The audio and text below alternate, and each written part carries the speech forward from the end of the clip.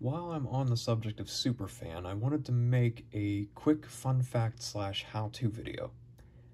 The fun fact would be that these controls have a trim pot in them to adjust the range of fan speed, to fine-tune the low speed.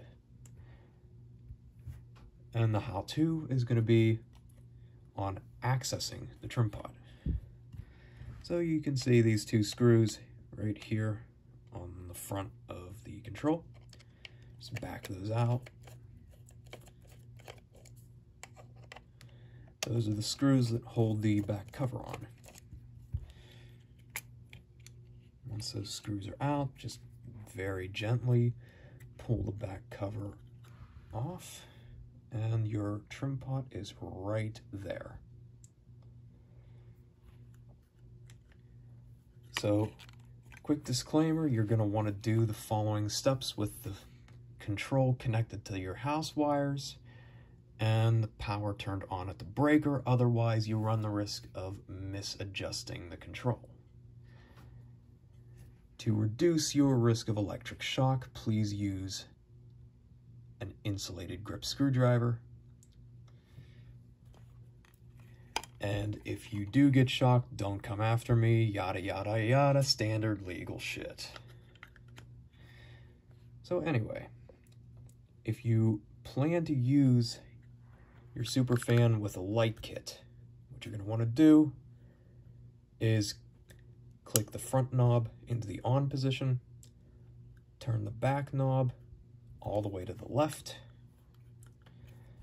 start turning the trim pot to the right until you can see the fan start to twitch, and then turn it back to the left until the twitching stops.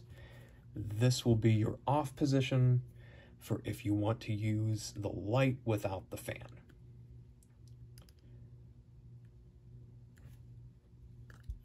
As an optional next step, if you prefer an aesthetic slow-low, you can rotate the back knob slightly until the fan starts and runs, and then slowly turn the trim pot just a little tiny bit until the fan goes down to a smooth yet slow low speed.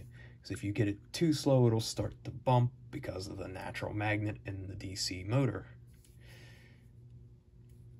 Anyway, if you don't want a light kit with the fan, what you're going to want to do is click the front knob into the on position and then start turning the trim pot to the right until the fan starts and runs reliably.